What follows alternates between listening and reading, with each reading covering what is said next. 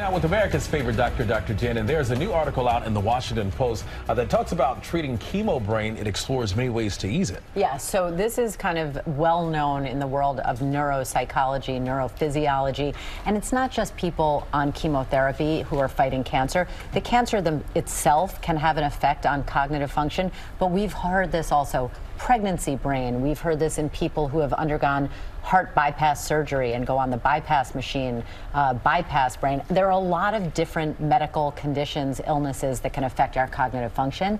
This article really highlights all of the things that can be done about it. That is really the key.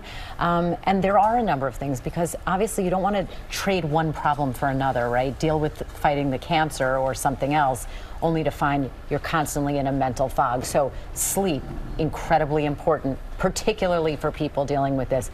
Exercise brings more blood flow to the brain, increases the number of mitochondria, remember our high school science, in the brain. That's very important. Cognitive behavioral therapy, mindfulness, both of those modalities have been shown to have some positive effects. And then in some cases, even though it's not an official recommendation, kind of an off-label use of psychostimulants like Adderall or prescription medications can help these people also. But the key is there's a number of options. And does that get you back to what your normal is? It depends. It has to be, you know, there are so many different factors involved, the person's baseline level of functioning, but any improvement here is going to be a win for someone who's dealing with this, because again, you go through so much physically and then you have to deal with, gosh, now I can't think well, or my mood.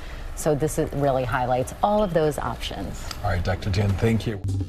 Well, hey there, GMA fans. Robin Roberts here. Thanks for checking out our YouTube channel. Lots of great stuff here. So go on, click the subscribe button right over here to get more of awesome videos and content from GMA every day, anytime. We thank you for watching, and we'll see you in the morning on GMA.